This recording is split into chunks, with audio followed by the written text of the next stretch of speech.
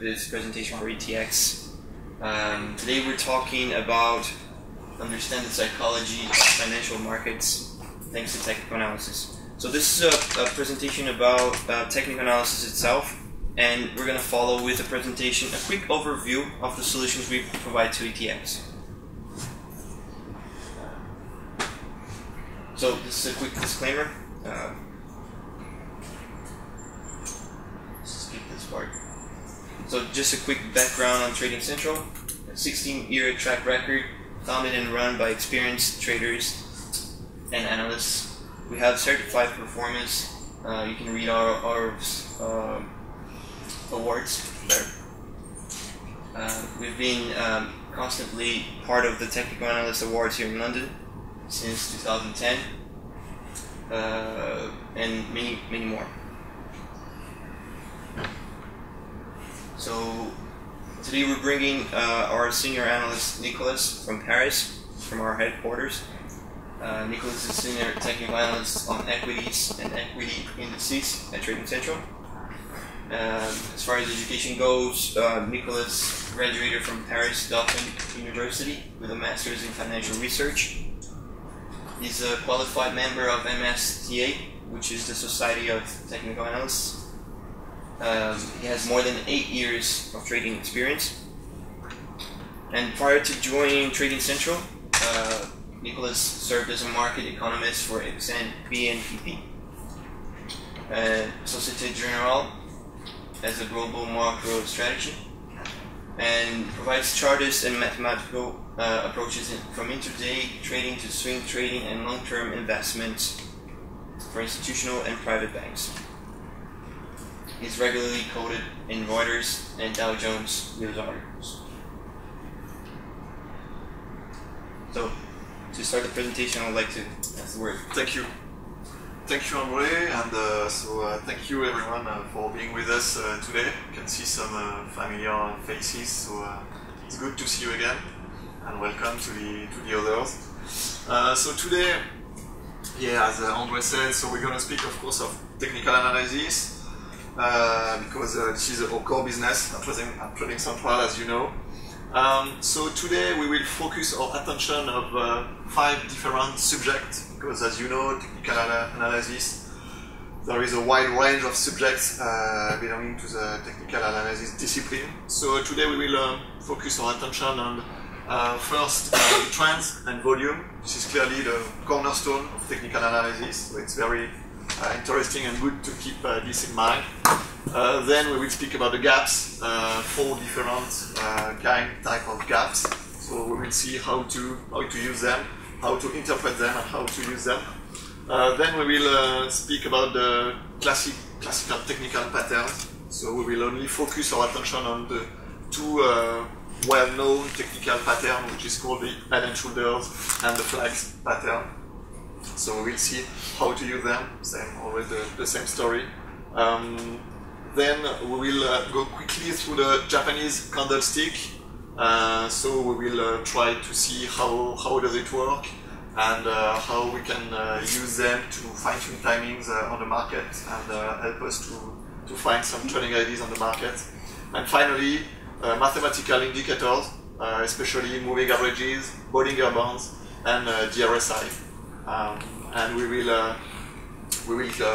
end the presentation with a big example to explain and to see how we can combine tools in order to fine-tune timings the markets. So let's start with the first part, trend and volumes. So the first question to ask yourself when you look at a chart is where is the trend? So it's very important to answer this question, and this is clearly the first question to ask yourself when you want to open a position. So there is 3 different trends. You have the bullish trend, the bearish trend, and the sideways trend, the sideways market. And it's, I think, very important to keep this in mind, that there is not only 2 different trends, bullish or bearish. The market could be in a sideways trend, and most people forget about this third trend, the sideways market, and it's, I think, very useful. It's very important to keep this in mind because a third of the time markets remain in a flat consolidation when there is no trend. So it's very important to adapt your strategy when the market is in a sideways trend, in a sideways market. You have neither bullish or bearish trend, you are in a sideways market, and so don't forget about this when you have a sideways market to adapt your strategy on the market. So regarding the trend, Charles Doe, who is one of the founder of technical analysis, thinks that markets there is three different markets evolve in three different types of stage or phases. So the first one is the accumulation phase, either on a bullish or a bearish market.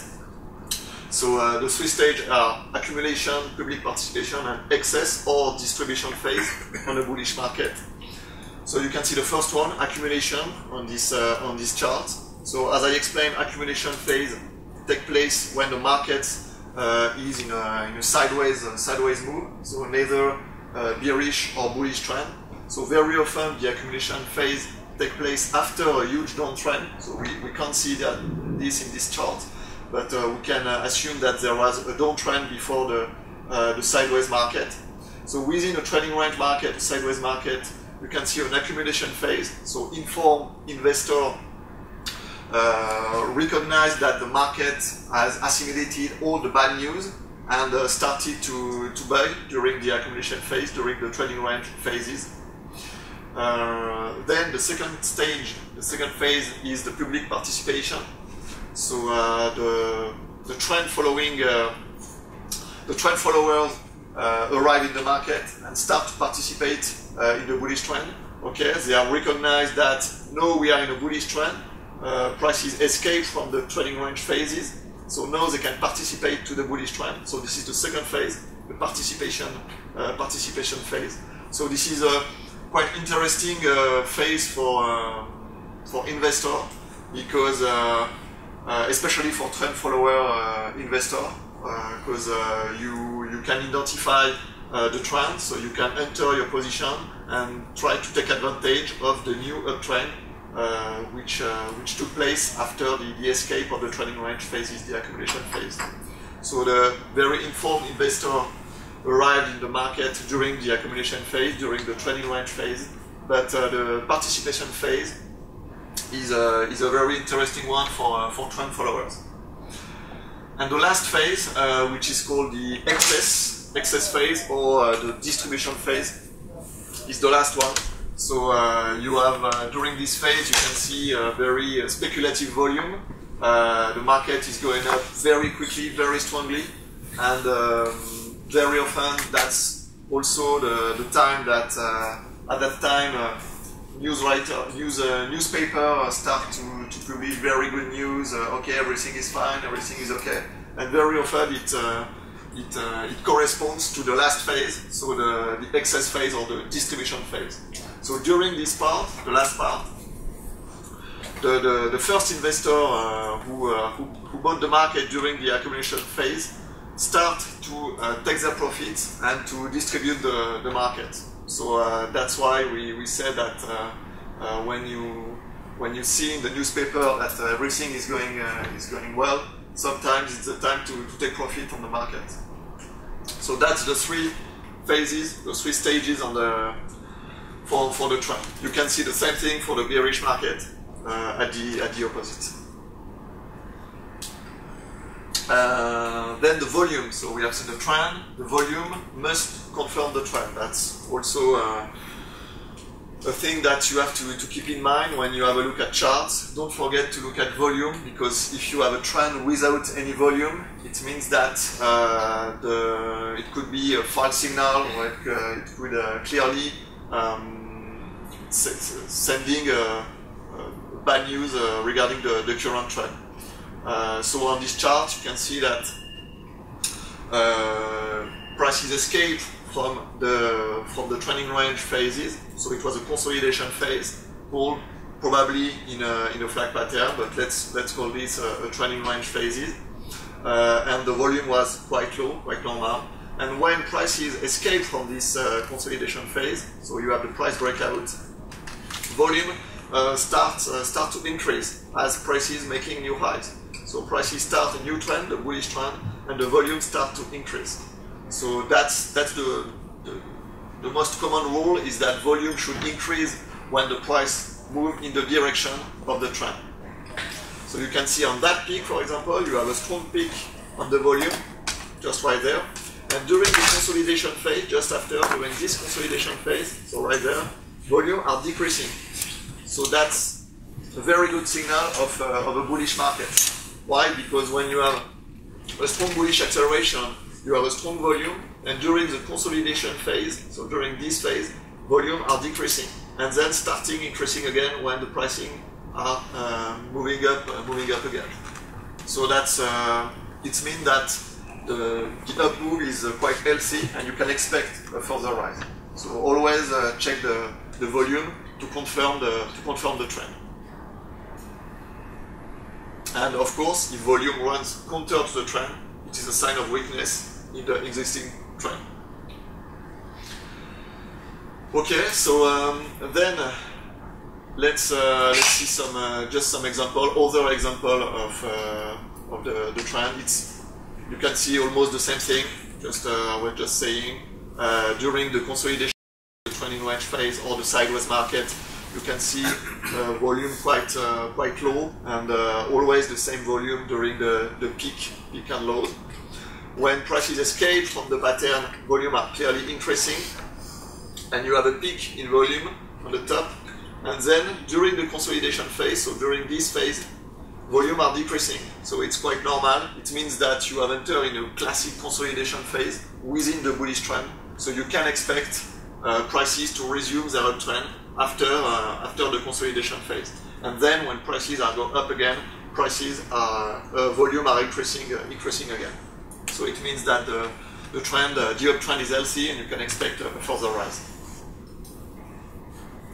Okay, so that's for the trend and volume. So now let's talk about the gaps. So a gap is an area on a price chart in which there were no trade. So you can see on this example 4 type of gaps. So you can see just right there. You got one there, here, and here. So there are 4 types of gap. The first one is the common gap. The common gap takes place when there is no major event that precede this gap. So you can see on this example on the chart, for example, this bearish gap just right there occurs during the trending range phase.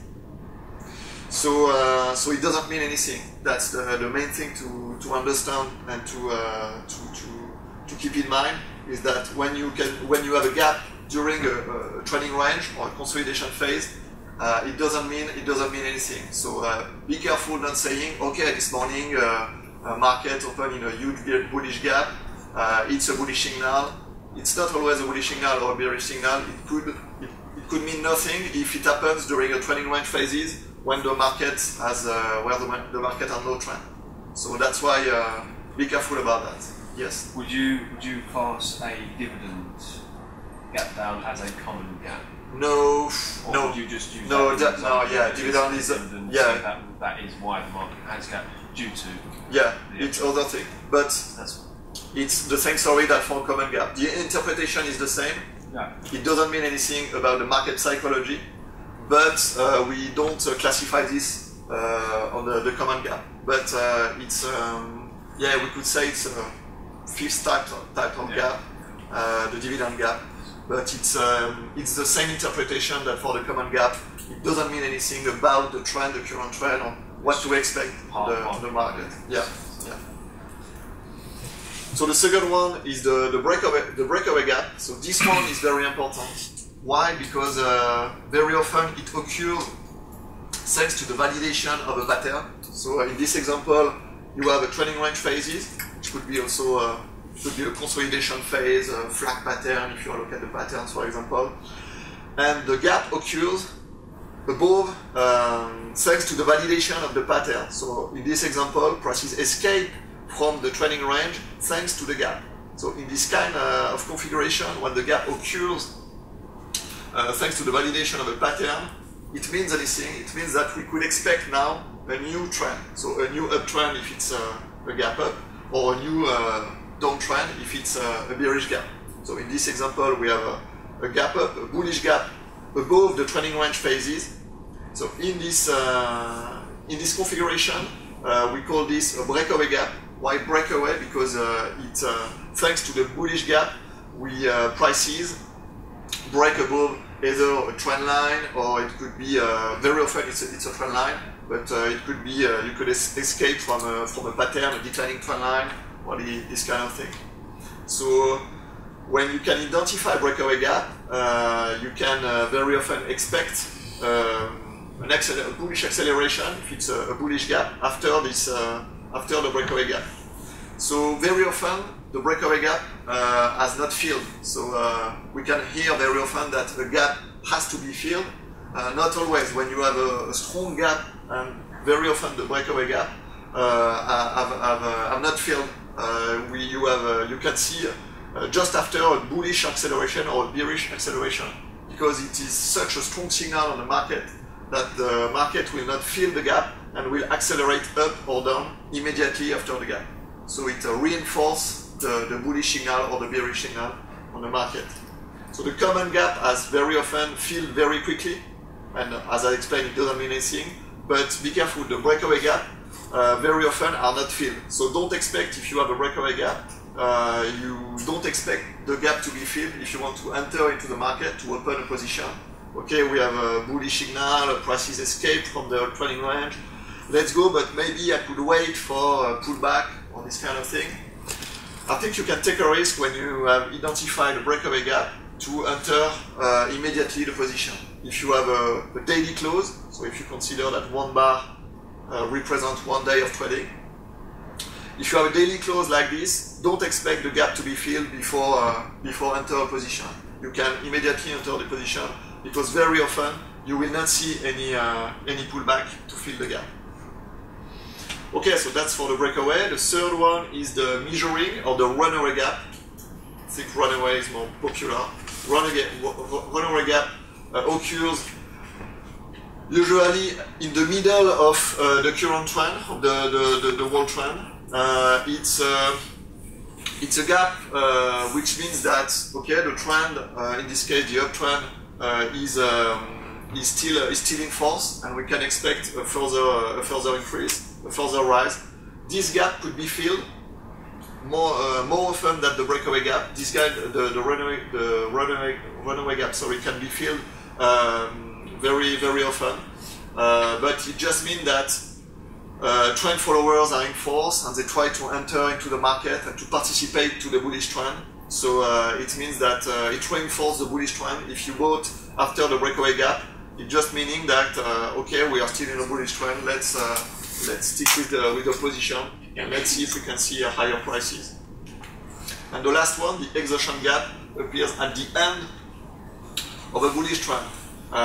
It's clearly a sign of breathlessness of the market. You can also identify exhaustion gap with other technical elements such as indicators, for example, the RSI. You could see on the RSI that you are very overbought, for example. If you are very overbought on the RSI and you have another gap, you can maybe expect that it's a breakaway gap. If you have seen exhaustion gap, sorry. If you have seen the breakaway, the runaway, when you see a third gap, investors begin to expect to see an exhaustion gap. So the third gap could be a warning signal on the market. So combined with other elements, such as, for example, short-term oscillator, such as the RSI, you can see, okay, if market is very overbought and we have another gap after a runaway gap, okay, so maybe it's time to take profit or to be careful. If we fill the gap very quickly, just after, we can say, okay, it's a warning signal. And if prices fill the gap and fell below the gap, in this configuration, right away you should take profit and close your position, because very often it's a reversal signal. Okay, so that's for the gaps, the four types of gaps. Of course, if you have a question, you can ask me during the presentation or at the end. It's up to you. So this is example of the four gaps. So this is the same thing. You can see the common gap. So it happens nothing during the consolidation phase. Then the breakaway gap, and then you have the exhaustion gap with what we call an island reversal. So it's a candlestick pattern. I will speak about this later. But when you have a bullish gap like this, another way to see if it's an exhaustion gap or not is to wait a little bit, and if you got few sessions above the gap, the bullish gap, and then you have a bearish gap. In this configuration, we call this an island reversal on the candlestick pattern, and it's clearly a bearish signal. So clearly you can say that now the bullish trend is over, and we could either take profit or close position. And obviously we could not open a position, a long position on the market. So that's for the example. So now let's speak about the technical patterns. So as I explained, yeah. You showed that was a daily time frame. Yeah, the previous. Yeah. Is this or in other time frames? Like yeah, this time frame is a daily one. That's a daily chart. But what is great with technical analysis is that you can have the same interpretation either on a intraday chart, a daily chart, or a weekly chart. And of course, I forgot to mention that if you can identify a gap, a breakaway gap, for example, on a weekly chart or a monthly chart, it would be even better. It would be such a strong buying signal if it's a bullish gap. So if you can identify such a breakaway gap on a weekly or monthly chart, it would be even better, and the signal would be even stronger on this kind of time frame. And is this applicable to Forex, or is it just? Yeah. Well, it's more on the equity market, because on the Forex you will not see a lot of gaps. To be honest, sometimes you can see some gaps, but 99% of time you don't have gaps on the Forex market. So it's more for the equity market. Yeah. So the patterns. So you have two types of patterns: the reversal trend patterns and the continuation trend patterns. So there is a lot of patterns. So today I'll just explain the most common pattern. So the first one is the head and shoulders pattern, which is a reversal trend pattern. So it's very useful when you want to trade the market, and when you look at the charts for the purpose of forecasting future price trend. It's very useful to try to identify such a pattern, either reversal or continuation, to help you to fine-tune timings. So the head and shoulder is a reversal trend pattern. As you can see, you have the left shoulder, the right shoulder, and you have the head just there. And you have also the neckline, which is this trend line. And the pattern is validated when prices break below the neckline. So the pattern is validated when prices fell below this trend line. The rule is that the shoulders have to be approximately the same height, and the other rule is about volume. I think it's very important to keep in mind that in order to identify proper head and shoulders, and very interesting head and shoulder, the peak, the volume has to peak on the left shoulder, and then the volume has to decrease in the forthcoming peaks. So the volume on this peak should be lower than the volume on this one. That's very important. And the volume should increase when prices break below the trend line, break below the neckline. So if you want to see if head and shoulders is good or bad, I think it's important to look at volume. So volume on this peak should be clearly lower than on this peak, and volume should increase when prices fell below the neckline, break below the neckline. And another thing is that, of course, it's a reversal trend pattern, so prices must have something to reverse. I mean, if you can identify a pattern, this kind of pattern, within a trending range, it doesn't mean anything. So that's very important to keep this in mind also. Very often people are telling me, okay, there is a head and shoulder, look at this, but there is no trend. We are in a sideways market, so it's not obvious, it's not relevant at all. So be careful, you have something to reverse. So if you can identify a head and shoulders, you have to identify a clear bullish trend before the head and shoulders take place. So that's also very important. Yes? Obviously, as you said, volume is important. Now with FX markets, there's not much volume data out there. So yeah. do the patterns still hold weight in the FX markets? Yeah, for the FX markets, you just forget about the volume. Yeah, so you don't have the choice. But you can keep the other element. I mean, a clear bullish trend before, or a bearish trend if you look at an inverted head and shoulders pattern. But the psychology should be the same. A clear bullish trend before, the right and left shoulder should have been the same height, yeah. But you don't have regards to time frames as well. Obviously, a 5-minute chart is going to be a little bit different to sort of be able to identify. Yeah. But with regards to a 4-hour, possibly an hour chart, if there is an identifiable trend, do these patterns still hold weight on that time frame? Yeah.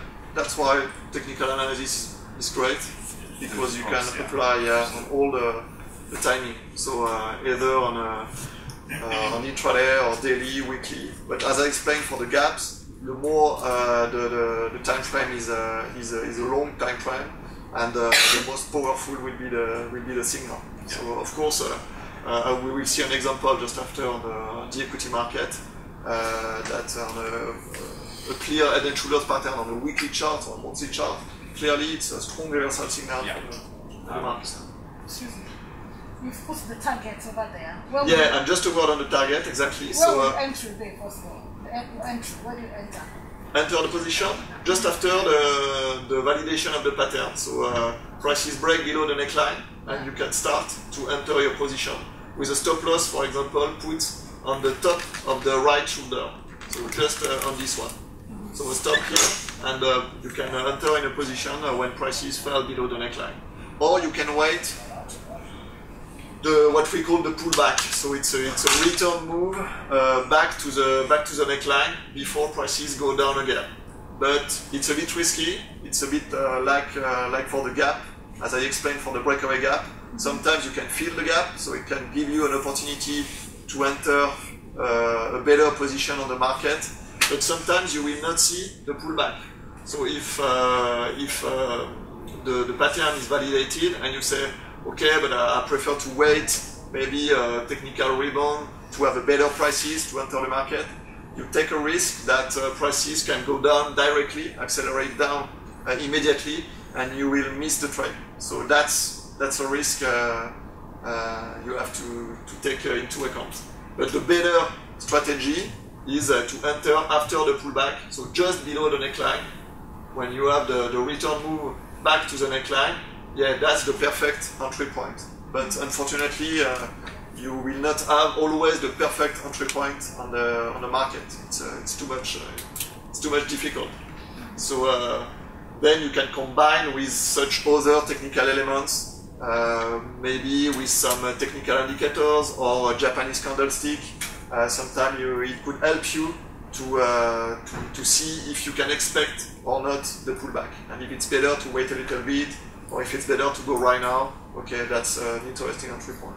So combining with the help of other technical elements, technical indicators or Japanese candlestick or maybe gap, it can help you to fine-tune timings. Excuse me. And so as the price is moving up, mainly for the Forex market, would you say what other technical indicator would you say would work as this is progressing, this pattern? Which as a technical reversal, indicators? which is like a statistics oversold kind of indicator or something like that to show that it's starting to be oversold? Is that what you would match up with that pattern to show that it's, you know? Yeah, the RSI is fine. We will see this later, maybe. Right, okay. So the RSI is good. At the end, we will. I will show you an example of how we can combine tools with pattern, RSI, candlestick, etc. So it will be maybe clearer for you at the end. But the RSI is fine to answer your question. Are you going to cover MACD? Yeah, we use also MACD. So in our technical analysis, you can find. You will not see the MACD. We have some kind of templates on which you can find moving average, Bollinger Bands, RSI. But we use MACD in our analysis to take our decision. So yeah, we don't put it on the chart because otherwise there will be too much indicators and it's a bit complicated for clients to understand everything. So, but we use on a personal. Each analyst have a look at the MACD to take his decision to see if it's bullish or bearish chart. Yeah. So MACD is also and it's a good complement to the RSI. Using RSI and MACD is quite good. Stochastic and RSI, which one is better? It's almost the same thing. We use more the RSI, but stochastic is great also. I think as I said, the most important thing is to combine two different indicators which bring you different information. So the RSI and the MACD could be great, or stochastic and the MACD could be great. Stochastic and RSI,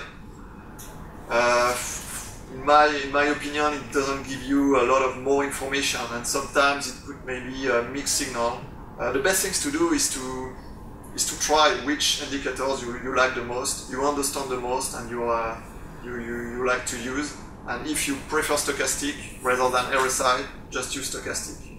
After you have a lot of things, as I explained, technical analysis, it's a wide range of subjects, of concepts, a lot of technical indicators, a lot of candlestick pattern, etc. So the best things to do is try to see which technical indicators you like the most, you are the more comfortable with, and try to use them. But yeah, my advice would be try to find some complementary indicator such as MACD and RSI, for example, or MACD and stochastic.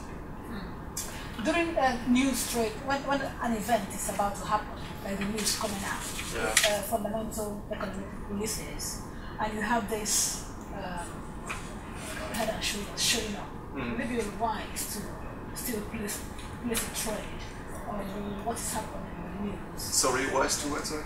Because the news coming out, and you have this pattern already showing. You want to enter a trade. Will this still be validated? Because the news could knock off what you thought was going to happen, isn't it?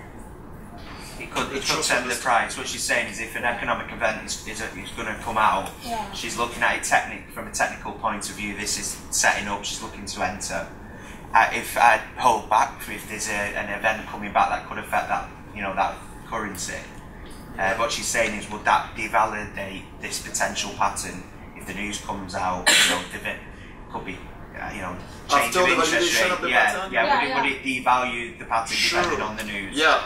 Well, as a technical analyst, we believe that all the information is already included in the chart, but you can for example, if you enter your position after the validation of the pattern and then you have a news, as long as prices will remain below the upper, the right shoulder of the pattern, you can consider that the pattern is still valid and you can still expect the down move. So if after the economic news prices go above the right shoulder, you can say, okay, so now the pattern has been invalidated, I was wrong, and it's time to close the position, and I have been stopped out. Okay, so you wait for the end of the news event before you validate this head and shoulders. If the economic news is coming at the same time that the validation, or you can wait for the confirmation. Yeah, it's okay. yeah. So just a word on the target to finish. So you have to that's the minimum target would be the vertical distance between the head of the head of the pattern and the neckline, projected downward from the breakout point of the neckline. So you can see on this example, you can find the minimum target for the head and shoulders. Okay, so the flag pattern now. The previous one was a reversal trend pattern. Just going back to the Yeah. what you said, the measuring of the targets. Yeah. Do you use the closing price of the bar or the swing highs of the bar? Yeah, that's a good question. To be honest, it Or do you depends. just find, say for example, there'll be a series of swing lows at the shoulder, and then obviously there's the closing price. Do you put your neckline at the closing price at the swings, Yeah. or do you put it as a band to sort of so you've got a zone of potential support, Yeah. and then use that as a sort of, you know, say for example there's 10 ticks in between the Yeah. band, you think, okay, you know what, I'll put my bid and my offer Yeah. in between. Or There is no- where is it you sort of There is no one rule here about these things. Analysts maybe thinks a bit different about these things.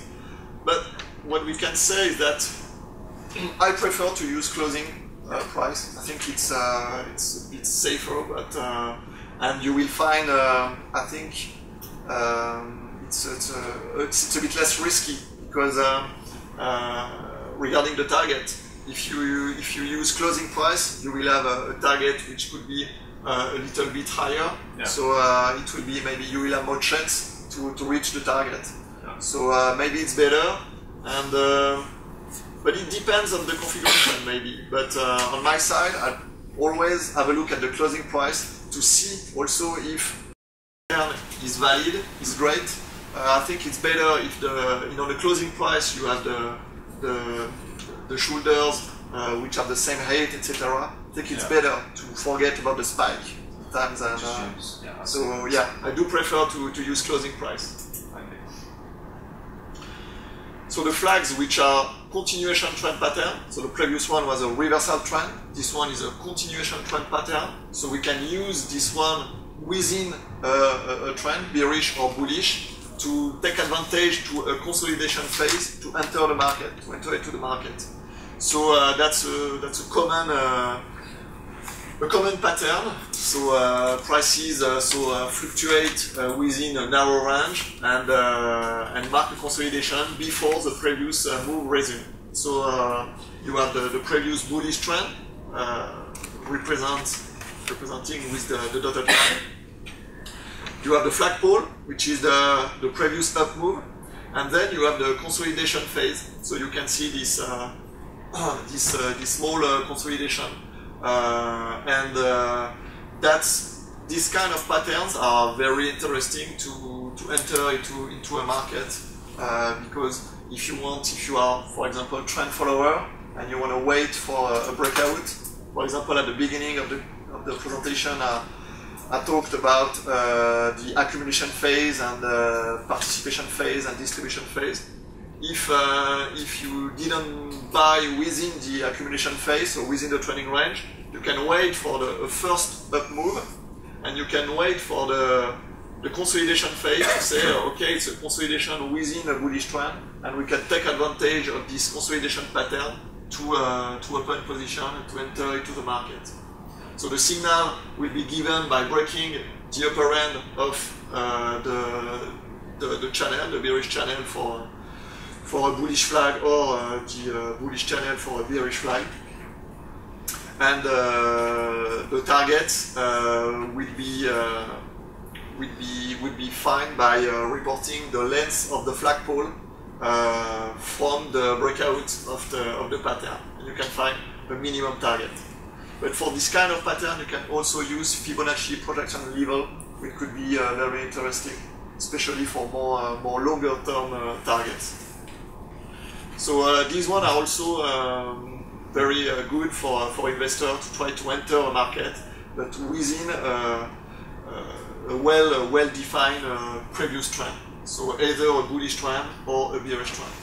And you have to wait for the breakout of the pattern before entering the position. And a very common stop loss is the previous bottom of the pattern. So where is the entry again on the bullish? The breakout when prices break above the declining trend line. So you expect prices escaping from the pattern, or validating the pattern. Yeah. You can consider that the pattern is validating, and you can enter the position with a stop loss just below the previous bottom. But if you want to have a more conservative approach, you can wait for making new high. So you can consider that, okay, prices escape from the pattern, but are still capped by the previous high, coming from the previous bullish trend. So I prefer to wait because maybe indicators are not so great for this kind of thing. You can wait for a new high, saying, okay, prices are making new high, has validated a bullish pattern, so now I can go. But it's always the same story. If you wait too much, you will be very high and your stop loss would be very far away. So in order to have an interesting risk-to-reward ratio when you enter the position, it will be much more complicated. So that's why sometimes it's better to be a bit more aggressive with a stop loss which is a bit closer and to expect the new uptrend. Would you put your pending order on? Or would you watch for the price to go above? Sorry? Would you put a pending order? Yeah. Well, yeah, you can. Yeah, you can use pending order. It depends on your strategy, but yeah, you can use the order that you want. Yeah, why not? Okay, so that's for the pattern. Now we're gonna speak about the candlestick. No, such example first, as I told you. The previous one. Yeah, thanks. So this is an example just to show you the head and shoulders, which was very clearly perfect. So you can see this is the CAC 40, the French index. So this is a long-term chart. This is a weekly chart, and you can see so 2005, 6, 7, 8, 9. So you can see that just before the crisis, 2008, 2009 crisis, and the huge down move, you can see the formation of this very beautiful and perfect head and shoulders pattern. So you've got the neckline, you've got the left shoulder, right shoulder, and the head, and you've got the signal when you validate, when prices break below the neckline. And you can see that the reversal signal was very clear and perfect for technical analysis. So that's how to use the chart pattern when you try to forecast future price trend. And what is also very interesting to notice is that you have seen a rebound. So you can see I have calculated the measure move target, the theoretical target of the pattern, just right there. And you can see that prices have posted a rebound after reaching the measure move, the theoretical target of the pattern. So that's pretty amazing for technical analysts to see when prices reach some theoretical target and you have a consolidation within the current trend. It means that the pattern is clearly valid and we could expect a further decline. So it was only a technical rebound within the new bullish trend, and then prices went strongly down again. So that's an example of head and shoulders and how to use this one. What measurements do you use for that target? Sorry. Sorry? Measurements do you use for the target? Yeah, as I explained, that's the vertical distance between the head, top of the head, and the neckline.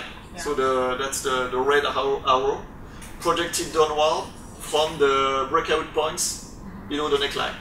So you just report this arrow, this red arrow, just below the neckline, and you can find the target.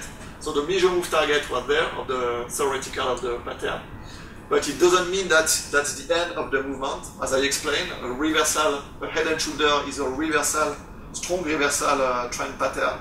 So very often it means that you have entered into a huge bearish configuration, and that was the case in this example on the CAC 40, but on other indices at that time. So the second example, on just a flag, classic flag. I have added some volume, so you can see that prices are in a clear uptrend with a peak in volume at the top. You can see volume which are clearly decreasing during the pattern. So that's very important. When the pattern is in formation, the flag pattern, volume has to decrease. And thanks to the validation of the pattern, so right there, prices go up again and resume their uptrend. So clearly, for a training plan on this chart would have been just above after this candle, this day of trading, to open. You can decide to open long position with a stop around the previous bottom and try to expect new high. Of course, it will not work anytime. I'm not saying that it's a perfect strategy which will work every time, but it could clearly help you to find some entry point on the market with a clear strategy, with clear stop loss. So in this configuration, the stop loss just below the previous bottom, and you wait for the validation of the pattern, and then you can expect a new up move.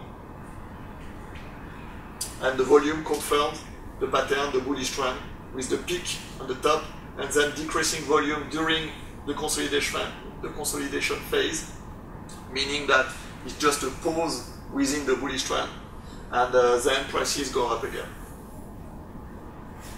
You have this one, which is a bearish one. We don't speak about this one, but it's the same thing. You know, bearish acceleration, peak in volume. During the technical rebound, volume are decreasing, so we can say, okay, this technical rebound is not relevant, just a consolidation within the previous bearish trend, and then prices go down again. So the same strategy, you can wait for the validation of the pattern, the breakout of the bullish channel with a stop loss around the previous stop, and you can try to expect further decrease. Just briefly looking at that chart there, you've got a gap down from the breakout point. Can you then argue those three consecutive gaps thereafter? There was your breakout, then you've got your measuring, and then your resource trends. Yeah. This one is clearly a breakaway gap, for example. So that's perfect. It clearly reinforces the signal. Yeah. Exactly. And it's the same thing on this one, by the way. Yeah, no, it's So would you classify in May, in the middle, there's a mini flag? Yeah. This one? Yeah, sort of very marginal flag. Is that decreasing volume? I can't think of it. Yeah. I know it's not a good example of a flag. Yeah. Well, this one would be... It's been tricky because what you can say when you are there is that you are just below the previous stop. So you can see that you have a huge bearish candlestick, this one. So you have the other bearish gap, this one. So to be honest, I would have been bearish below the previous stop at that time. No, of course. Until there. Until there. So I will say no, it's not time to buy, not time to buy, not time to buy. And then, just here, I will say, okay, now we are making new high, we have pushed above this key resistance threshold. Now we can try to buy targets and to take advantage of this up move. So clearly, those signals were clearly bearish at that time. It doesn't work, but for me, the market was saying, okay, don't do anything or try to enter a short position with a stop loss around the previous stop until prices can break above this key resistance threshold. If you have a pending order and your pending order there's a gap, and the gap goes past your pending order, will your order actually fill at the best price, or will it just simply not activate? Yeah. Regarding, I will have to check. To be honest, I cannot give you a clear answer right now. If these flag if it will be validated. They're gapping just where you want to go. So if you've got a pending order, there is a risk. It's look whether you get in or not, isn't it? Yeah. So that's why it's better to be on the market when you want to enter your position. It's better to, especially at the opening of the market, if you are on the equity market, it's better to be there in your computer and to choose the good order. I think if it's possible for you, it's always better. Otherwise, you will be executed at very bad prices. Yeah. So that's the risk. Okay, so that was for example. Now let's say a word about the Japanese candlestick pattern. briefly, because it's a very huge, wide range of concept. So it first appeared at the end of the 19th century and developed especially by the Japanese rice trader. It's become popular in Europe more in the middle of the 20th century, so a bit later. So I think there is two subjects coming from the Japanese candlestick. The first one is how to display the data on a chart. So how to understand how the market is moving. And the second one is the art of identifying combination of candlestick in order to find some signal on the market, bullish or bearish. So let's switch to the other one. So the first one, to display the data. What is great with the Japanese candlestick is that you can see easily on, for example, 1 day of trading, but one bar can represent 1 hour of trading, 1 day, 1 week, or 1 month, whatever. So you can have a quick look on what's going on the market. So the opening price, the closing price, the high price of the day, or the day, if we consider that it's a daily chart. So one candlestick represents 1 day of trading. So you will see the high of the day, the low of the day, the open and the close. If it's a white candle or a black candle. So you've got the body, you've got the shadow. The shadow are there, and you've got the body of the candlestick. So it's interesting when you have a look at when you use candlestick pattern, because you can see very quickly, very easily, and clearly on the chart what's the low of the day, what's the high, what's the opening price, and the closing price. Was it a bullish session or a bearish session? So that's very useful for you to use the candlestick pattern. And the other way, the other subject with the candlestick is so as I said, the art of identifying combination of this pattern, of this candlestick, because you can see some combination of this pattern. Yes, please, thanks. And you can also identify some specific candlestick. So that's, for example, a doji. So a doji forms when a security is open and closed are virtually equal. So you can see that the opening price and the closing price are the same. So you have a huge lower shadow, huge upper shadow, and you have almost no body on the candle. So it means that the opening and the closing price was almost the same. And this kind of configuration, which is called a doji, very often it indicates a reversal in trend. So if the doji occurs after a huge uptrend, it could be the first signal of a reversal trend. But it's not enough, to be honest, to say if you are in a strong bullish trend, if you see a doji, it doesn't mean that the trend will reverse downward.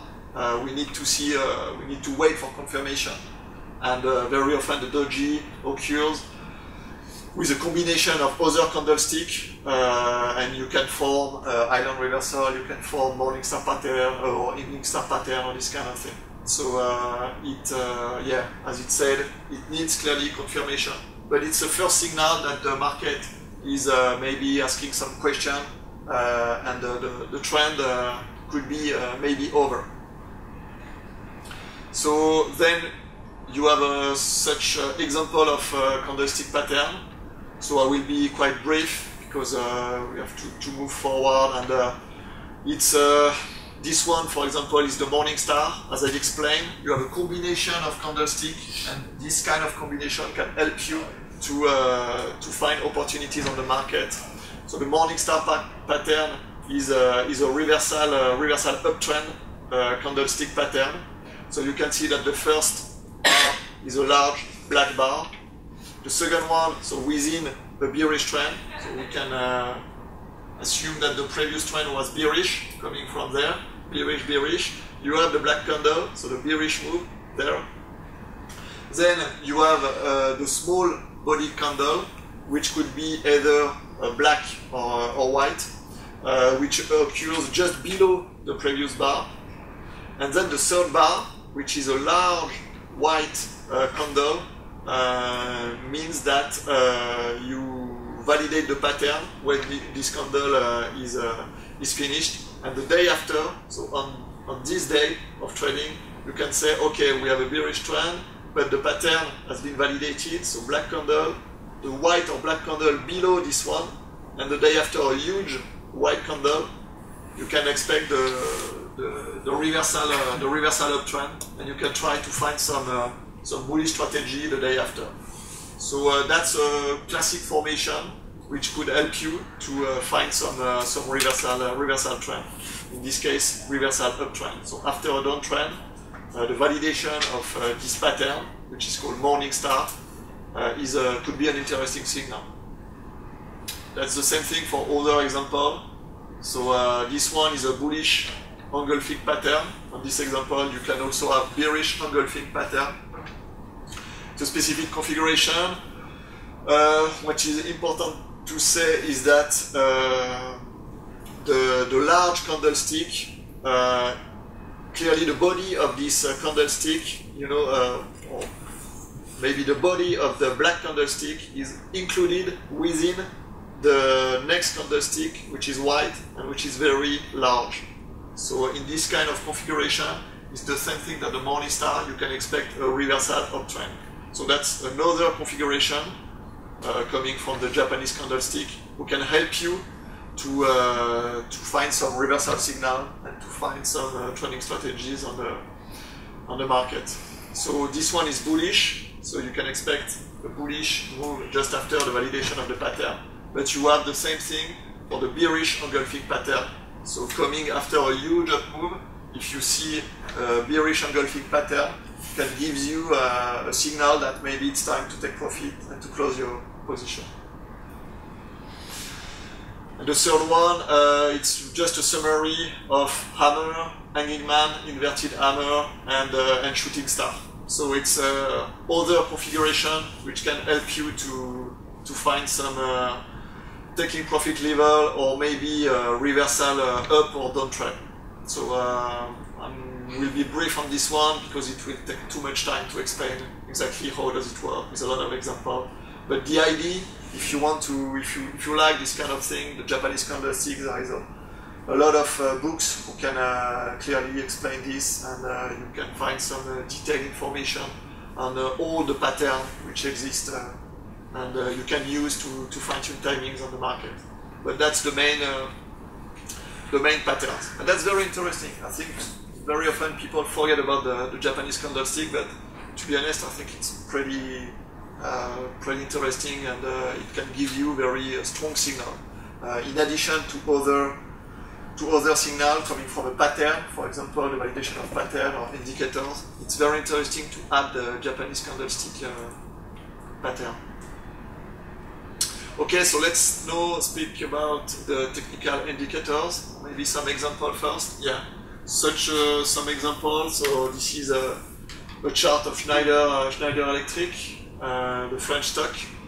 So you can see just right there, I wanted to show you the bullish engulfing pattern right now that we have seen in the last couple of days. So it could be the first signal that the bearish trend is maybe over, and maybe we can expect technical recovery. So just an example of a current bullish engulfing pattern. Yeah, regarding this pattern, what's very important to understand also, I think, is that the pattern will be more relevant if it happens in the direction of the strong trend. I mean, for example, what I wanted to show you with this chart is that we can identify a bullish engulfing pattern just right there, so within a bullish trend. But what you can see is that the stock, so this is a UK stock Tesco, is in a strong bullish trend for a while, since 2010, maybe even longer. So you are in a strong bearish trend. So if you can identify such a pattern, the bullish engulfing, it's not enough to say, okay, no, I have seen the bullish engulfing pattern, it's time to buy. In this example, it's clearly obvious that you have a strong bullish trend, and so this kind of signal should be avoided when the overall market is bearish. If you identify a bullish engulfing pattern, but you have only one signal coming from you have no other signal, neither a chart pattern or a bullish divergence on indicators, for example, this kind of signal should be avoided. So I just wanted to show you that it's not automatic when you have seen a bullish engulfing pattern, for example. If you are in an overall bearish trend market, it's better to avoid this kind of signal. And I think in the next chart, I wanted to show you the good one and the bad one. So on this chart, it's also from Tesco.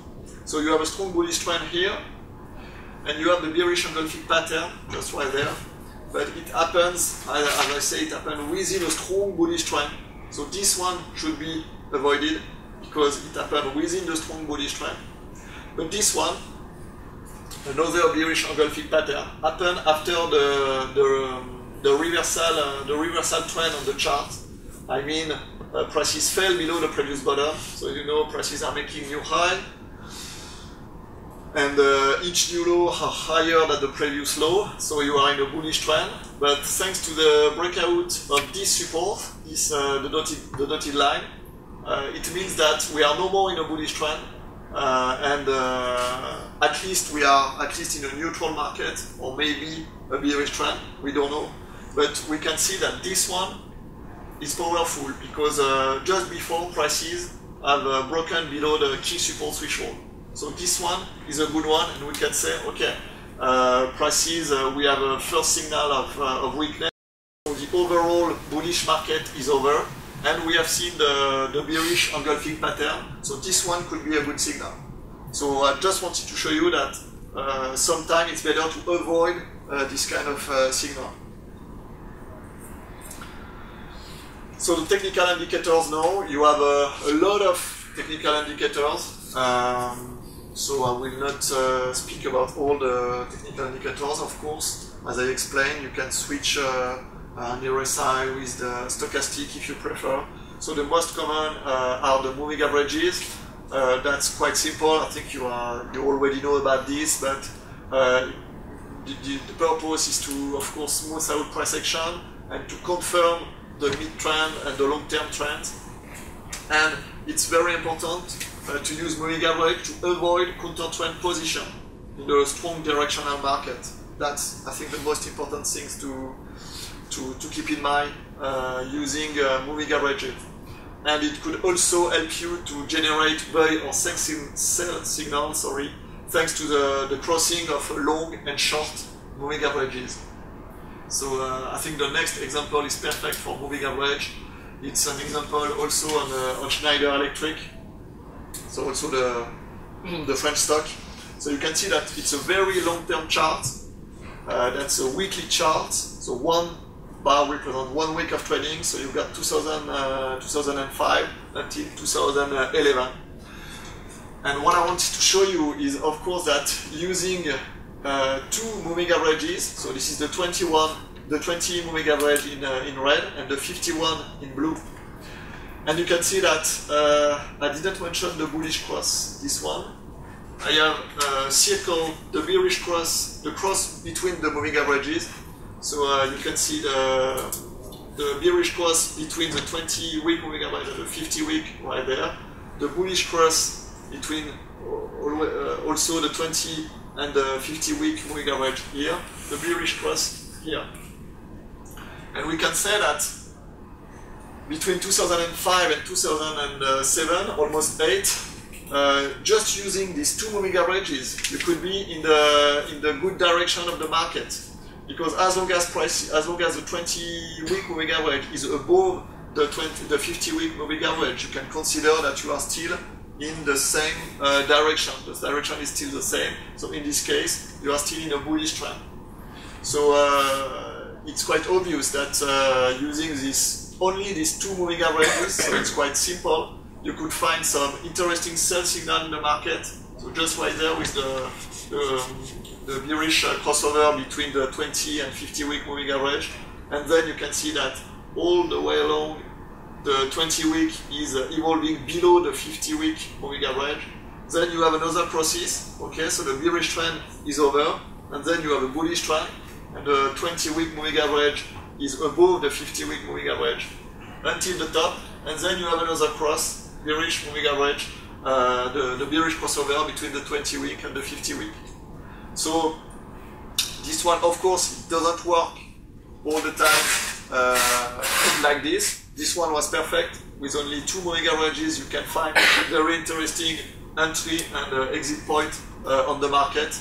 But it's very important to keep this in mind, that you can avoid to be in a huge counter trend of the market. If you are maybe there and you have still a long position, you didn't take profit, I don't know, for example, you bought the market around there, then it's going up, and then it's going down, and you are there, you say, okay, maybe I should close the position, because now moving average, both moving average are bearish, we have seen a bearish cross, maybe it's too much dangerous, and I should maybe close my position, or at least not buying the market if I want to buy. So it's quite simple, but it's always very interesting, and that's, I think, a perfect example to see the big trends of the market and how to use a bearish cross or bullish cross between moving averages to find interesting trading idea. Of course, there is some lag very often with moving averages. That's the big problem coming from the moving average. That's the lag. Very often you have the signal coming a bit too late.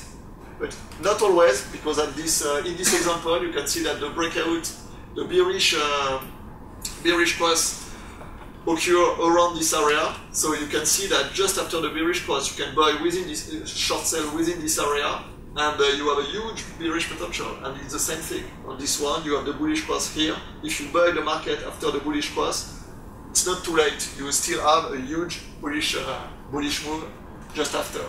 So.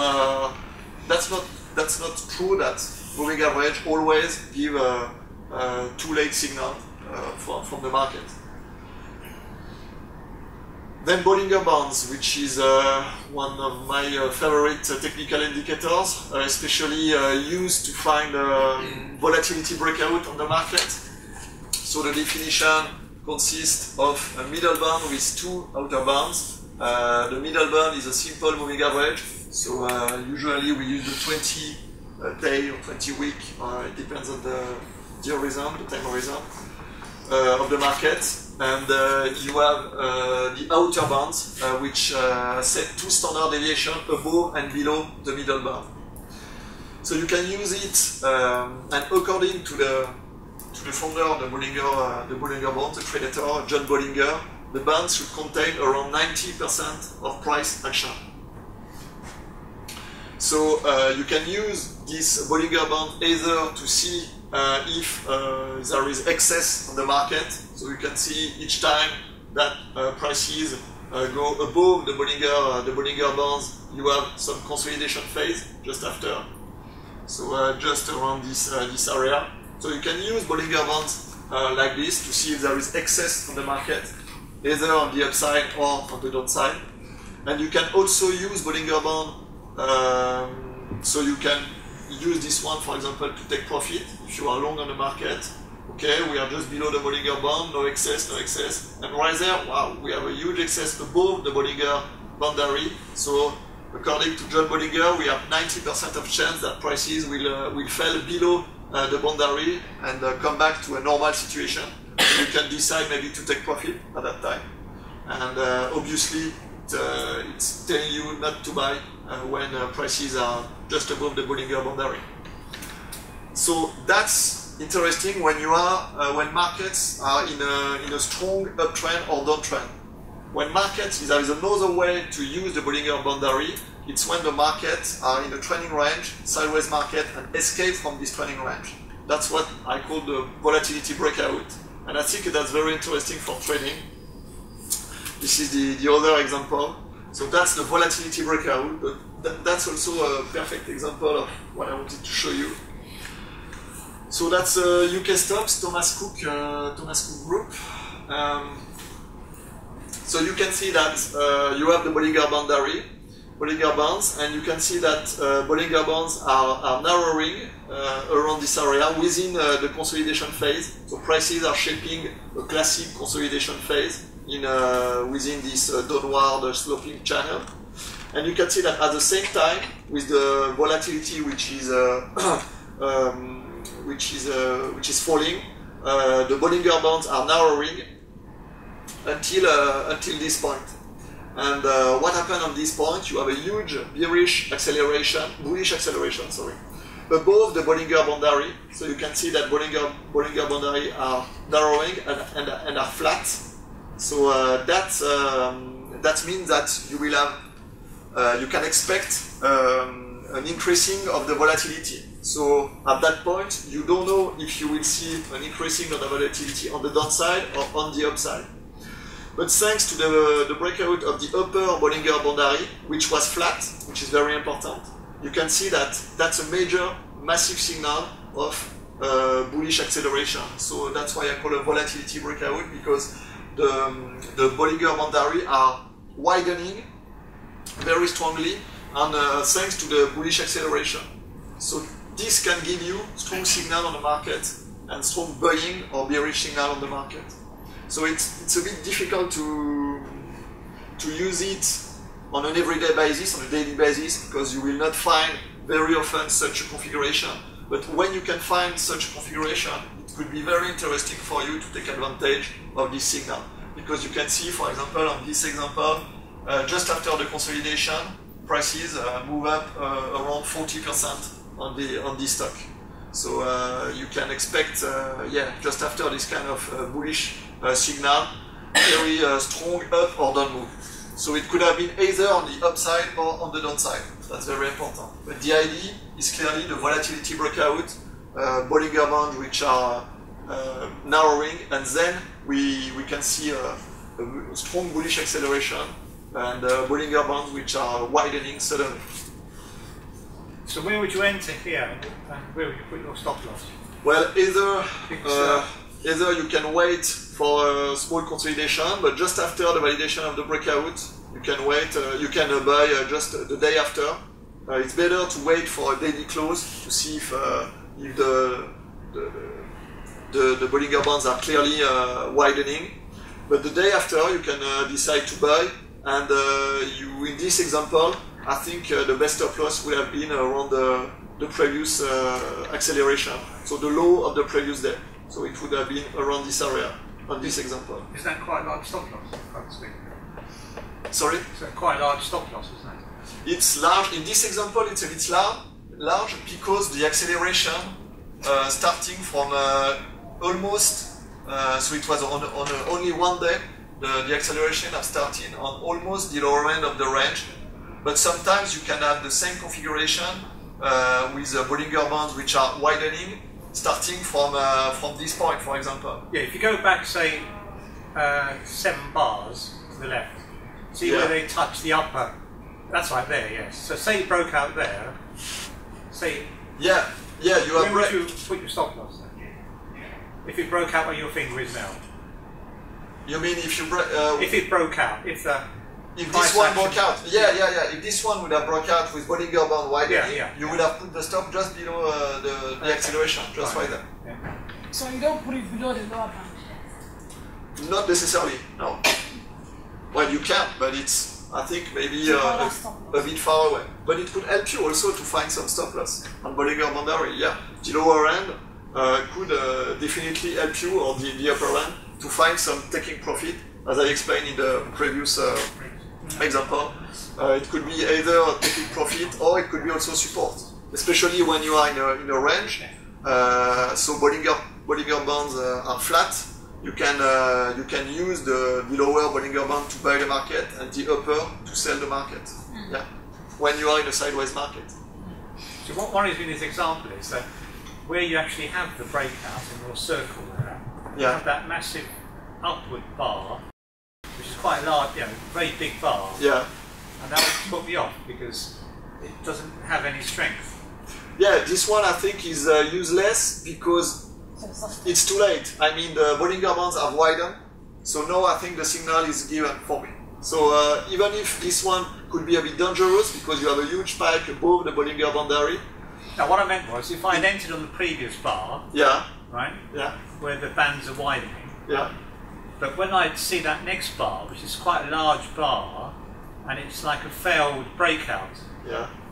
I can't see it clearly from here, but it looks as if it's failed. That would have worried me, and I might have closed my position.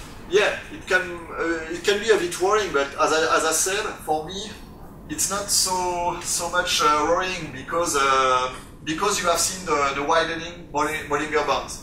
That's why it's not so much important. This one would have been dangerous if the Bollinger Bands would have been flat. In this configuration, yes. For example, just there. Bollinger Bands are flat. You have the fast upward breakout of the upper Bollinger Bands. Clearly, it's not a buy signal. So clearly there you can buy.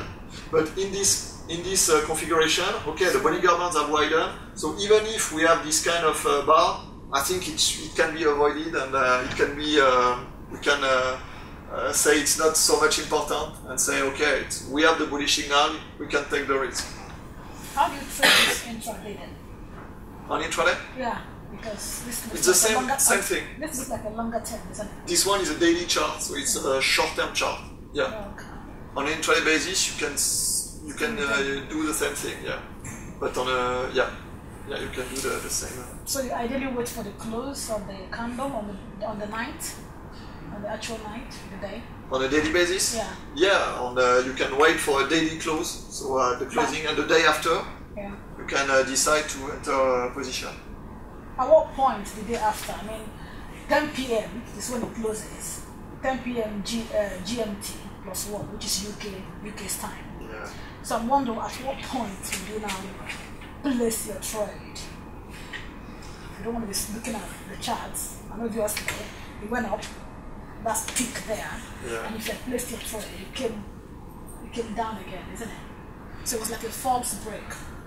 Yeah, it could be, but sometimes at a point you have to decide to enter the market. So as soon as you have decided to enter the market, you enter your stop loss and your targets, and then you just have to wait and see if your decision was good or not. So if you have the signal just right there, and you consider that it's enough, it's a buying signal, I want to take the risk, then the day after, so on the spike somewhere between the low and the high of this bar, you decide to buy the market with a stop loss just right there, and wait and see if I was wrong or not, if I was good or not.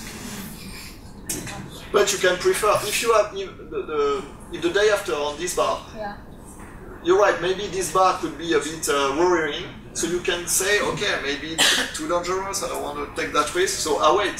So you can wait, and then you can see that you have a classic consolidation. So you can wait 1 week later, or 2 weeks later, you have a classic consolidation around the 20-day moving average, and you are still above the previous bottom, the previous top, so you can decide to enter into the consolidation phase. It can also happen like this. But sometimes you don't have this consolidation. That's why it's like for the breakaway gap, for the validation of the head and shoulders pattern, sometimes you have the pullback to enter at a very interesting price. Of course, I could tell you the very interesting price is this one, because it's the bottom, but it's easy to say that now. But when you are there, sometimes when you have a volatility breakout, something can go very quickly just after the validation.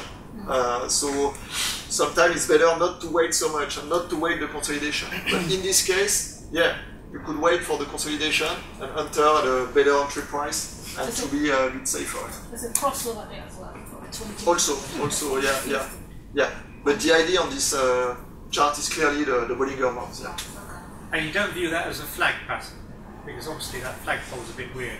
No, because you have a bearish trend before. Yeah.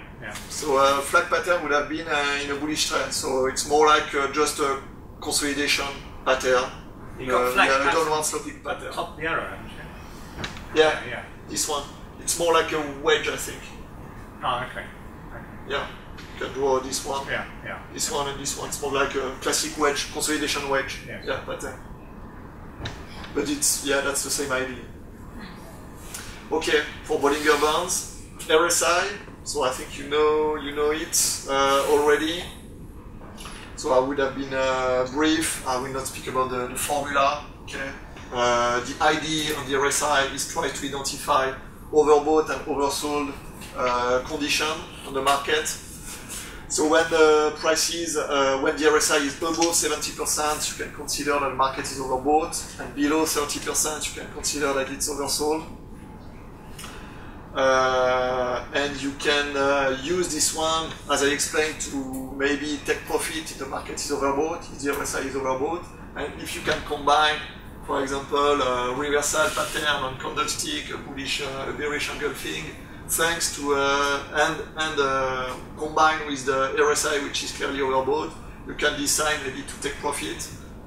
So you can use also the RSI like this. And the most interesting thing is divergent, I think, on the RSI. So when you can identify such a move, bullish or bearish divergence, you can expect a reversal trend. So it's not always only a consolidation expected, but clearly a reversal trend. So maybe on the next example it will be clearer, because on this one, or maybe, no, just come back, please. Yeah, what is great is that, what I wanted to show you on this one, you see this line, this vertical line. Just wanted to show you that also on the RSI you can draw trend line, for example. So you can see that we are in a bullish trend. Okay, prices are going up. The RSI is going up. Okay, fair enough. But we can draw this trend line on the RSI. And what is interesting is that pricing, the RSI broke below the trend line before prices are going clearly down. So it could give you early advance signal that pricing are turning down or up. Just using the same thing that on the chart. The chart you can draw a line, you can draw a pattern, etc.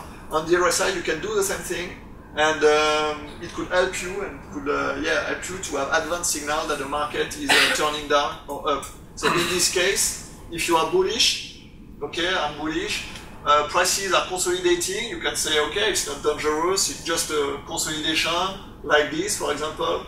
But you can see on the RSI that the RSI has broken below its trend line. So that could be an advance signal of a clear reversal downtrend, and maybe I should take profit and close my position. And so the next example, so that's why I said about overbought, oversold area, so below 30% and above 70%. And also the neutrality area 50% may act as a support or resistance. You can also use moving average on your RSI.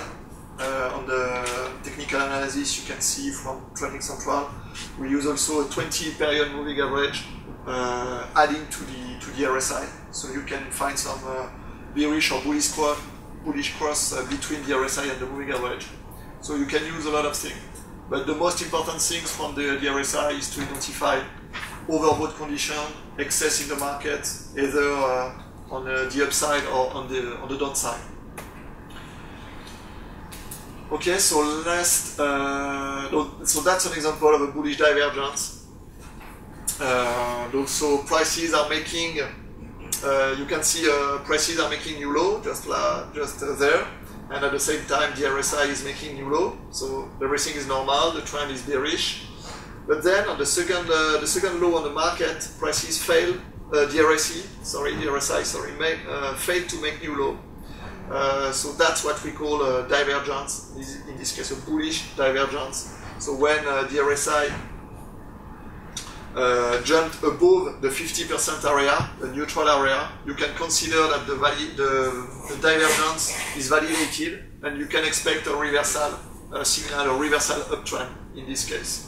So that's another way to use the RSI, which is very common and very interesting.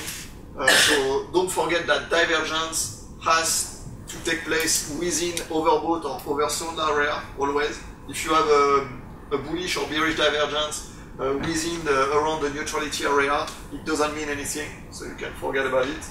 But within the oversold area, for example, in this on this stock, if you can identify new low on the price and you cannot identify new low on the RSI within the oversold area, you could expect a reversal uptrend. But always wait for a confirmation of the divergence. Don't act too early. So the RSI has to jump above the 50% area before the divergence to be validated. And finally, so combining tools, I wanted to show you on this one how you can combine moving average, horizontal support resistance, candlestick pattern, charts pattern, and the RSI. So that's UK stock, Ladbrokes. That's a long-term, long-term chart coming from 2013. That's a daily, that's a weekly chart. So what can we see on this chart? So first of all, you can easily see the bearish trend first, coming from the top, 2013. Then moving averages, very interesting, the 20-week moving average. You can also identify a bearish cross between the 20 and the 50-week moving average after clearly a bullish trend. So we have a first bearish signal there thanks to the bearish cross. And then the 20-week moving average very often act as a resistance threshold. So first of all, you can use this moving average to open position. If you know you are in a bearish trend, you can use this contact, this test of the moving average to enter short position on the market. Then what's very important to see and to combine is with the moving average and the horizontal support and resistance threshold. So from there to there is nothing to say. Prices are in a bearish trend, capped by the 20-week moving average, and each time prices test the moving average, prices go down again. And at this point, we can see that we have an upward breakout of the 20-week moving average, so the red line. So we can say, okay, now prices have broken the moving average, the 20-week moving average. So maybe it's time to buy the market, maybe it's time to take position or to cover my short sell position. Not always, because what I wanted to show you is that with combining tools, it can help you not to act too early. Because in this configuration, okay, prices have broken above the 20-week moving average, so the red line, so it's a warning signal that maybe the downtrend is maybe over, but we are still capped by the key horizontal threshold, which was just above around the closing price of the previous stop. So you have this technical rebound there, and on the closing price, this is a weekly chart, so on the weekly close, you can find a key horizontal threshold at 154. So you have this key horizontal threshold, so that's a key resistance for investor.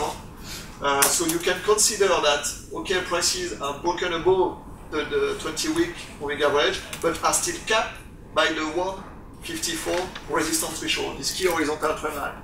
So maybe I should wait before covering my position, or before buying the market, if I'm ready to buy. Maybe I should wait for a clear breakout of the resistance threshold. And in this example, it was perfect because, as you can see, prices go down again. So it was great to wait for the confirmation of the breakout of the resistance threshold, the 154. So that's the first time. Then the 20-week moving average act as a resistance again for the market, so still bearish. Prices finally resume their downtrend, and we are back in a downtrend, capped by the 20-week moving average. And the second time prices break above the 20-week moving average is just right there. And you can use the same methodology that here. So you take the previous technical rebound, so it was there, the closing price on the weekly chart, which was 122.60, so the dotted line, the horizontal threshold. And you just do the same thing. Okay, wait for a clear breakout of this resistance before buying the market or before covering my short sell position. And you can see that we have a huge bullish acceleration, but the week after, we have a long upper shadow, and prices fail to close above the 122.60 resistance threshold. So clearly, it was clearly a false signal on a daily basis, and I think a lot of people were trapped within this kind of signal. So using this weekly chart and waiting for a weekly close above the key resistance threshold, you can avoid to do a mistake, and you are still in your bearish position if you were bearish before this. And then what happened? We have consecutively further two bullish signals. The first one coming from the candlestick pattern, which is an inside bar. So it means that the second bar is included within the previous one, is bullish and included within the previous one. So that's a potential reversal signal. But it's not enough. As I explained, we have a strong bearish trend. So just this signal is not enough to buy the market clearly. But it's a first signal that maybe the uptrend, the downtrend is over. And then we have the formation of a classic double bottom pattern. So with the first bottom here and the second bottom here. So then when I can identify such a pattern, I have to wait for the validation before saying, okay, now the trend has been reversed and we can buy. So I can see that the neckline of the double bottom pattern is at the same level that my former horizontal threshold at 120.60. And then when prices can clearly break above the resistance threshold, now I can say, okay, now I've got the moving average has been broken. So it has been broken there, but we don't care. We are waiting for the validation of the pattern now. So we have the double bottom pattern, which is a reversal uptrend signal. We have the inside bar, which is a positive signal. And finally, prices managed to push above the key resistance threshold at 122.60. So we have combined the moving average, the resistance threshold, the double pattern, the chart pattern, the candlestick pattern inside bar, and also the technical indicators, the RSI, because you can see that on this bottom, prices fail to make new low on the RSI. So we can consider that a bullish divergence is in formation, and the RSI also gives you a bullish signal thanks to the upside breakout of the 50% area, which was a key horizontal resistance threshold.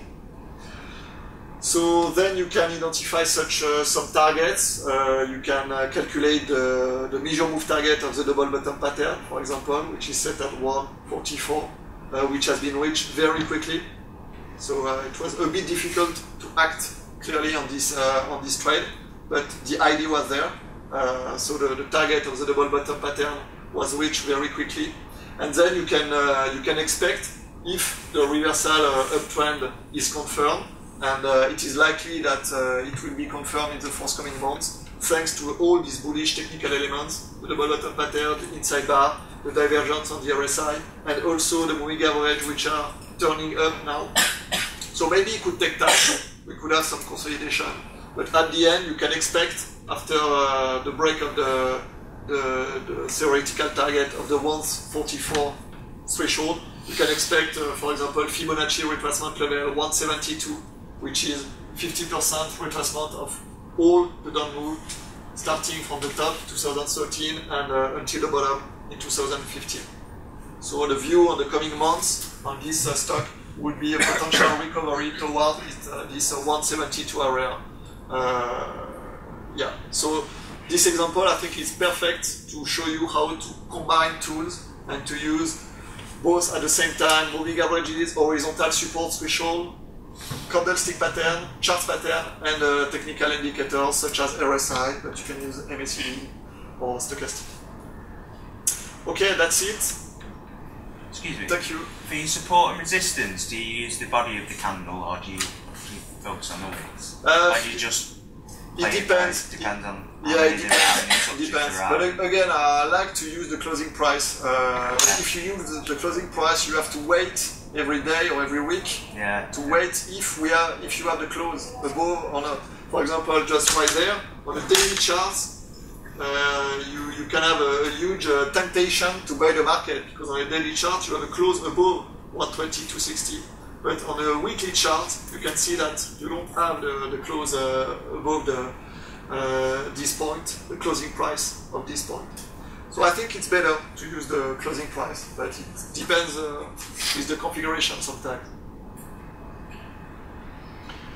So, because it's a longer term frame, you're talking about 2008. Yeah, this one is a longer time frame, yeah. I mean, do you have anything on a shorter side with day trade? For day trading? Yeah, on an intraday basis, yeah. You can use the same methodology. That's why it's interesting. You can combine these tools, moving average, horizontal, threshold, candlestick, on an intraday basis, on the forex market, if you want. And using these tools can help you to fine-tune the markets and fine-tune timings on the market. That's why technical analysis is great, because you can use all these technical elements both on a long-term chart or very intraday charts or very short term. Okay, thank you everyone. I think now we have a small presentation of the tools of Training Central, but my colleague André will do this so as soon as he's back. Except if you have questions, maybe regarding the presentation. Or... Okay, you. Excuse me.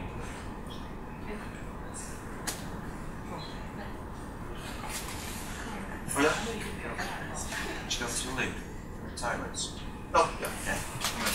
I'll show you where it is. Yeah. So we're gonna have a quick break now for lunch, and I'll follow with a very, very brief presentation about the solutions we provide to ETX, so you know what to ask for to your managers.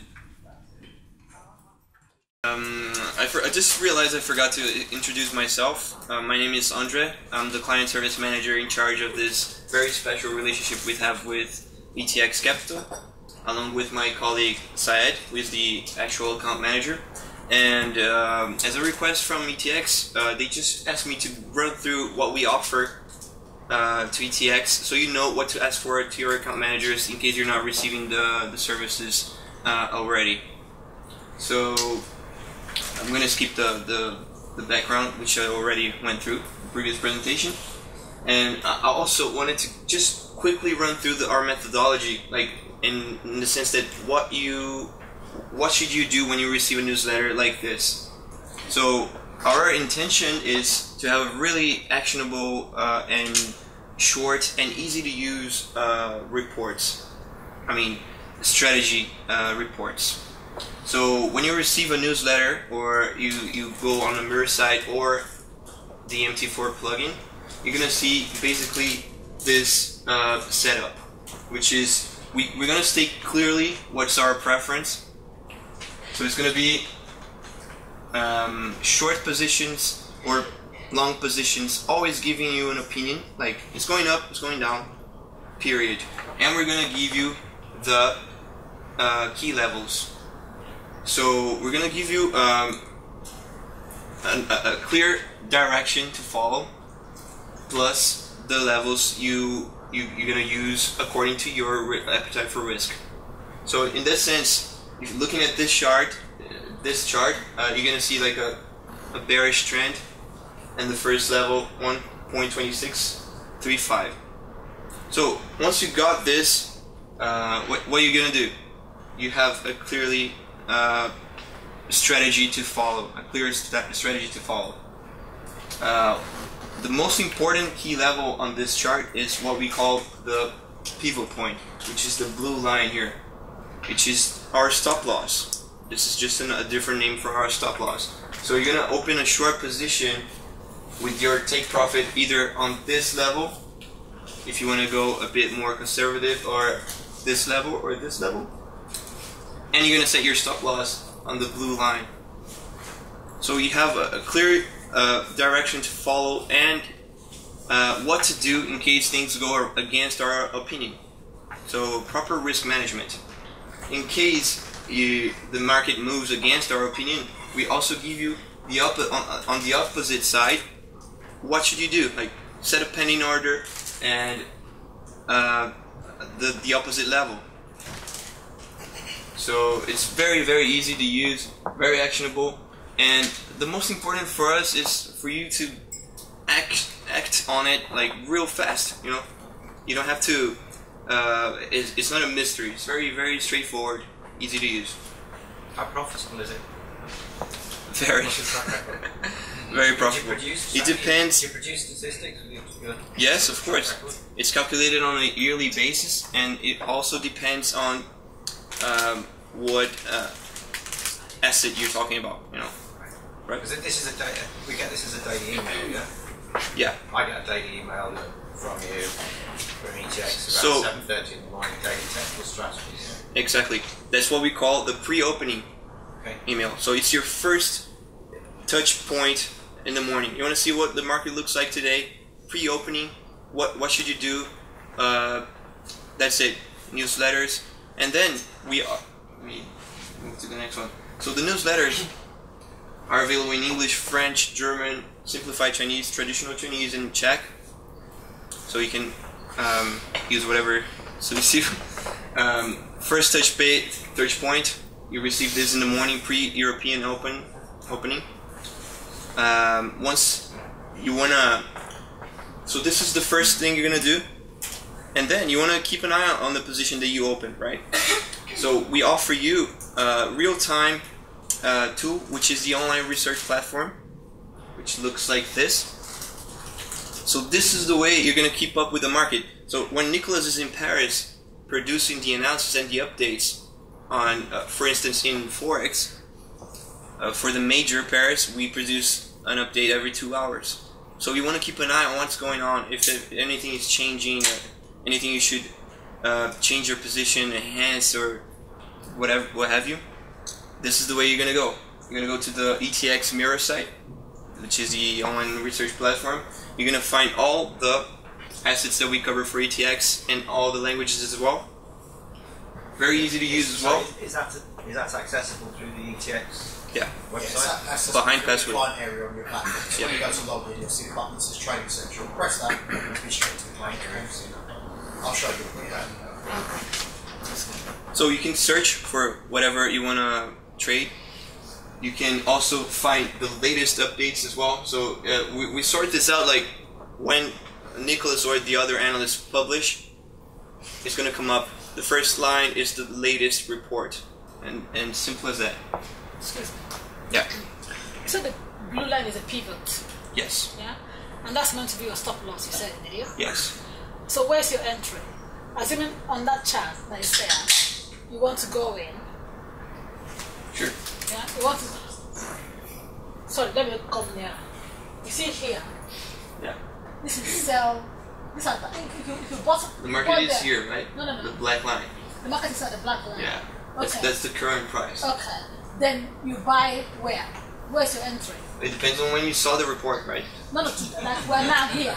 Show me where the entry will be. Ideally that's on the black line where the market is. So that's your market.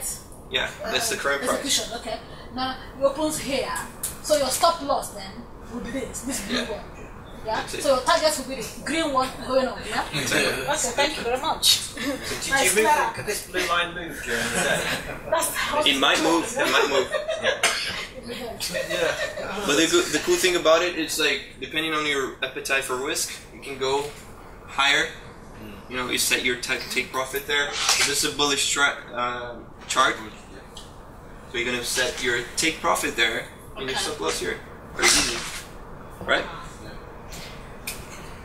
So these entries that you're looking at are based on what you've just presented to us. A similar kind of strategies to that. The concept, so that we know what you're looking at, we can look at it ourselves. The concept and the theory applies all over the market, right? So all the ideas that he presented, they're all interchangeable with if you're trading equities or if you're trading Forex. Okay. Right.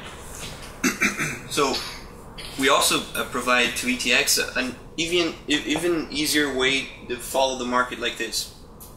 So we call it the MT4 plugin. So in this sense, we are overlaying our levels on a live chart on MT4. Again, very easy. Intraday rise, it's a bullish trend. Here's the pivot point with the level, and then the levels here, key levels. Very, very easy to use and very clear. It's a clear picture where the market is. You know, you can set your stop loss, take profit. Do you provide follow-up information? So on the assumption that we enter the trade as recommended in the morning, do you then provide an update, say later in the day, as to how it's going and what to do next? Maybe? For instance, on a Forex chart, like Euro USD for instance, we provide updates every 2 hours. So this will also be updated every 2 hours. So you just keep your chart open, you're going to see the update every 2 hours. And there is a timestamp as well, so you can see when the last update was published. Right. So very easy to use. If you need anything, my contact details as well. Yeah, do you guys have any questions? You don't have an example report, or could you go back to the report that you sent out in the morning? Yeah.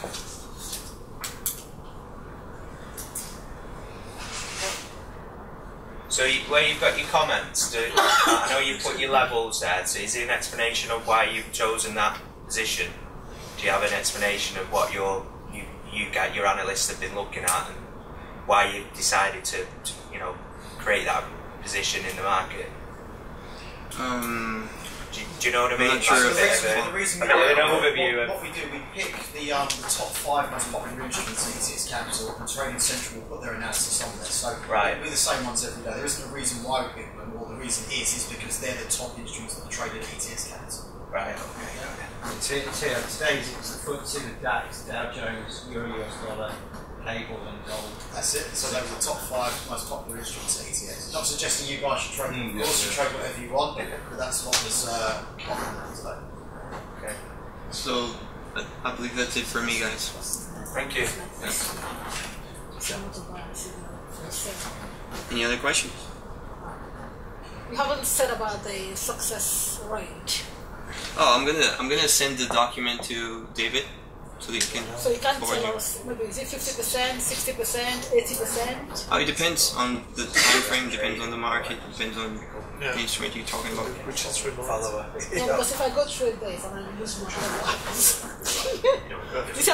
We have different documents, you know, for like UK portfolio, we have for a Forex. You know, But you have to see the depends. result on the long run. You know, just Who's your account on manager? a Who's your daily relationship manager? Who's your relationship manager of ETX? I ain't got none yet. You haven't got one? I haven't got my money from my party, have I? Well, you've definitely got a relationship. Still waiting for my money. I understand it's Dominic who's sitting here. So what Dominic can do, he can run through it all. Oh, Dominic. I'll take it on. Oh, thank you. Alright, so thank you very much for joining us. I'd like to thank Nicolas as well.